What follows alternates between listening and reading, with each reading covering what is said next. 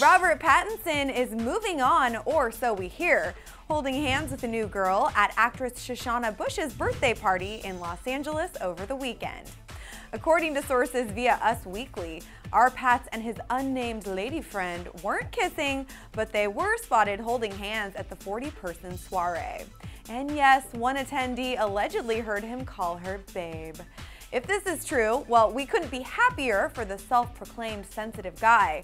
But we do want to point out that dating rumors about Pattinson have been aplenty as of late.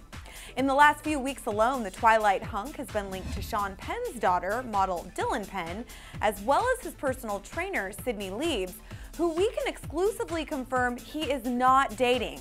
Our Clevver insiders tell us that Sydney laughs off these rumors and that she's already involved in an exclusive relationship. Let's also not forget the rumors that had Rob cozied up with Riley Keough and even Katy Perry. So is it just us, or are these reports getting a little wacky? I mean, check out these exclusive shots of Rob caught with various brunettes in Los Angeles.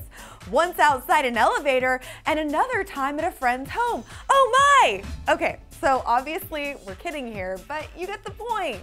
Is Robert Pattinson dating everyone in Hollywood? Or is the eligible bachelor just linked to every single woman in the general Los Angeles area that he's ever been seen with?